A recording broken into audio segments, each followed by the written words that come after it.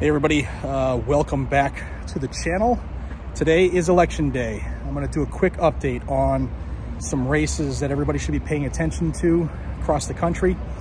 And just tell y'all, this is an important day in this country's history, not just Second Amendment related, but also for the country as a whole. If you're sick and tired of the way things have been going for the last couple of years, today is a day to make your points heard at the ballot box.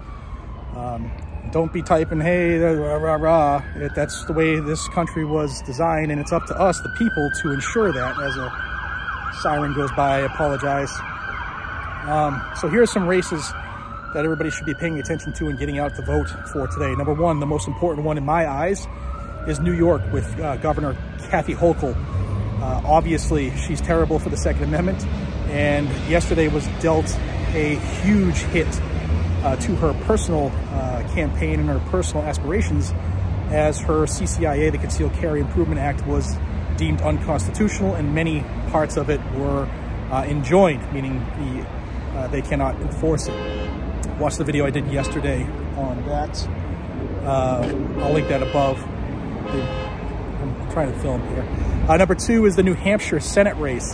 One thing that sucks living in Massachusetts is we are inundated with the ads for New Hampshire politics. It sucks. But Maggie Hassan is the incumbent. For Christ's sake, stop.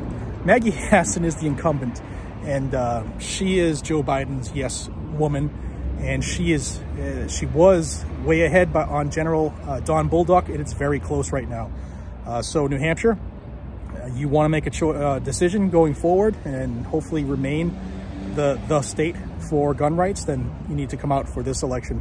Number three would be New Mexico with Governor Michelle Lujan Grisham. She's anti-2A all day long, and she's going against Mark Ronchetti. So we'll see what happens there. And here's my car. Awesome, we're done.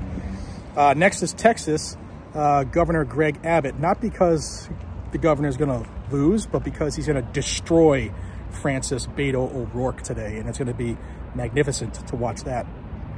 Then we have the two ballot measures. Oregon, Measure 114, looks to give people the right to vote away the Second Amendment, basically, to create a criminal charge of possessing, their term, not mine, large capacity magazines, as well as instituting what do they call it? A permit to purchase scheme is what they're calling it. But you need to have a permit to buy every gun if this were to pass today. And also we have Iowa Amendment 1, the big one.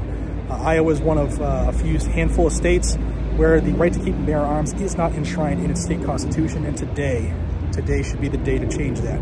It will guarantee that right. So get out and vote, guys and gals. Pass this along, share this information, and until we see each other again, be safe, stay vigilant, carry a gun to keep you, your friends, your family, your community safe. That's what it's for. Today could be a day we claim our country back, hopefully. Take care.